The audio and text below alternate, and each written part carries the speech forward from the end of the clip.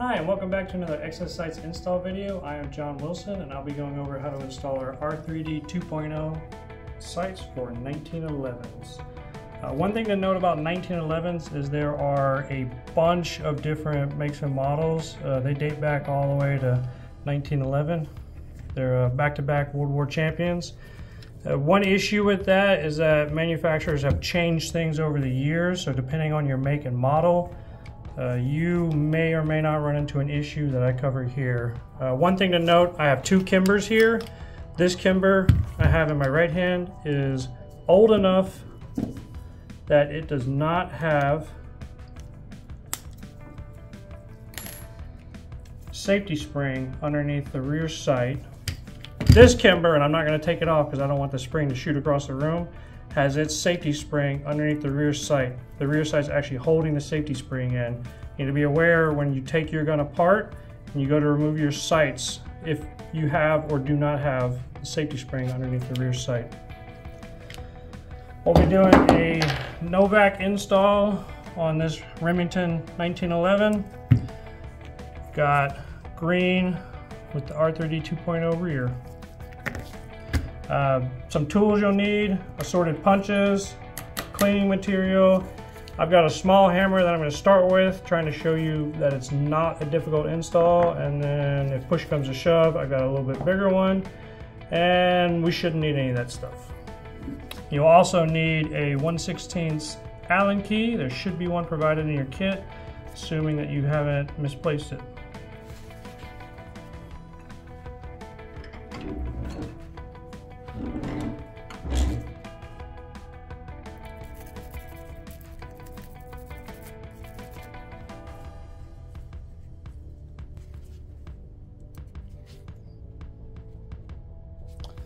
If you look at this fit right here, this is about the fit that you want before you start driving your sight in.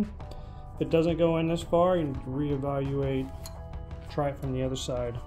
If I try it from this side, I can't even get it started. So there is an install direction for some of these 1911s, but you should be able to get your sight installed about that far.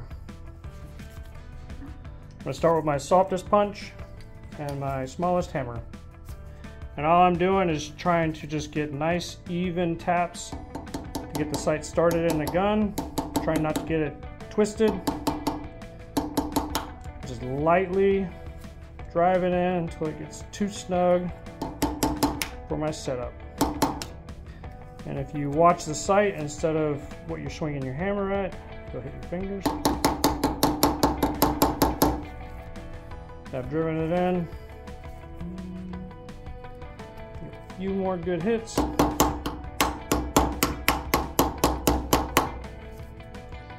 About as tight as it'll go.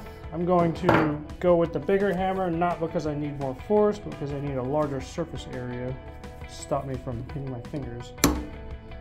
A little bit more surface area, I'm more confident in what I'm doing.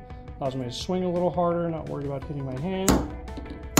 You'll see this sight just kind of walks itself right in the dovetail. And I'm using a nylon punch, about the softest one we recommend.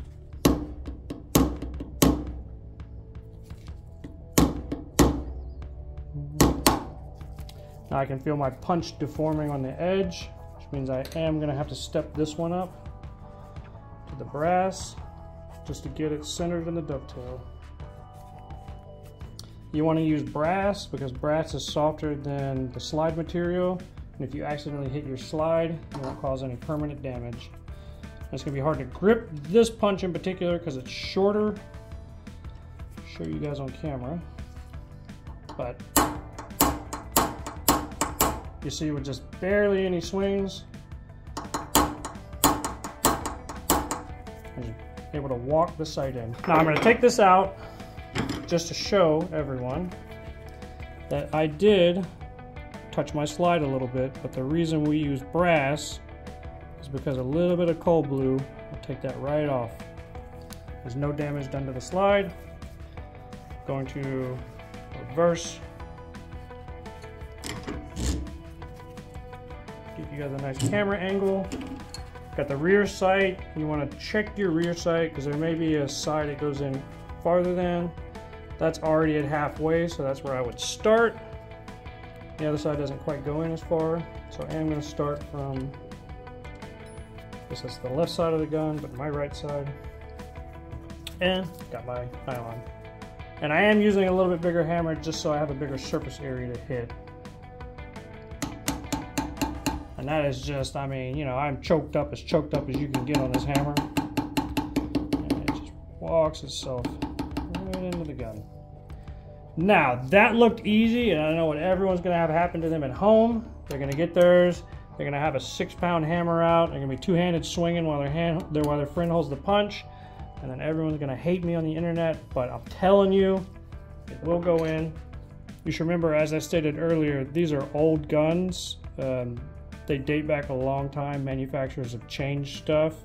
We do have tech support and customer service for those who need a little bit of extra confidence. And then we also have, for those who are not confident, installation services where you ship us just the slide and then we install the sights for you and ship it back to you. We do not receive guns, so you will need to know how to take your gun apart. So now you have your sights installed. Now is a good time. You're going to lock your sights in with your set screw. The front should not move as long as you don't abuse it. The rear will hold itself in place with the set screw. You can go and check your zero and check your windage. If you need to do any adjustments, it's as simple as take that loose. On some of them, it'll be so loose you can move it by hand. Others, you will need a little tapping device if you need to go left or right. Even with just a soft mat, you can rest it on the table. Soft mat, tiny hammer, a few little taps. You'll see that I have now offset it in the dovetail. If your gun shoots left or right, this is how we recommend doing adjustments. If you need more adjustment than this, you can also drift the front sight. Please note that front sights drift opposite of the way you need to aim. And we have a bunch of other resources and also tech support on explaining that. So you're going to lock your sight in place. Do not over tighten the screw. And you want to take your red Loctite, because with most of these guns, you will need to Loctite, and we recommend it for every gun. If you use Loctite, your sights will not come out. Now, the best way to do this, the more the merrier. So you just glob that up. Try not to get any down in that screw hole. I've already gotten close. If you have a safety Springer plunger under the rear sight, you want to avoid putting Loctite on that side of the gun. For example, the safety spring is on the right-hand side of the gun underneath here, so I'd only Loctite this back surface and the left side of the dovetail. But get it, glob it on there. Loctite has good capillary action, so it will work its way down into all the nooks and crannies. You want to let the Loctite sit for 15 minutes. You want to let it sit globbed on there, just like this, for 15 minutes. And we'll be back in 15 minutes.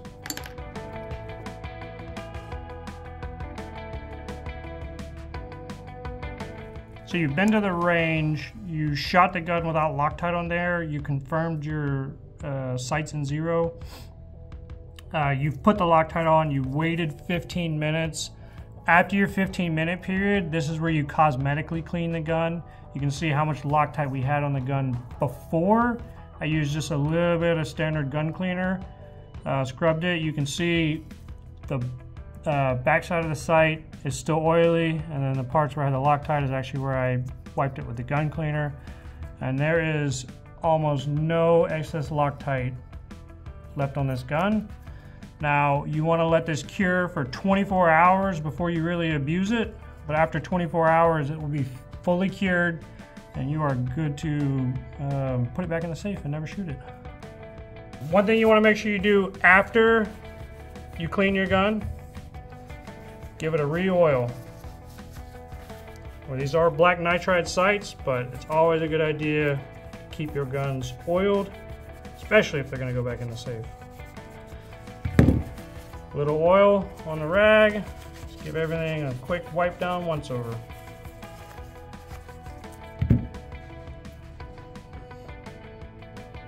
Thanks for watching the video, guys. Be sure to like, subscribe, and share the video with your friends. Also, be sure to be following us on Instagram and Facebook to be up to speed in all the new things that we're doing. If you guys want early access into some of those cool things that we're doing, make sure that you're signed up for our email newsletter. You guys get exclusive discounts, early promos, and like I said, insights to all the new things that we're doing. As an American-made, family-owned company, our mission is to empower the good guy to be more confident, self-reliant, and prepared through functional weapon upgrades. So again, thanks for watching, and we'll see you next time.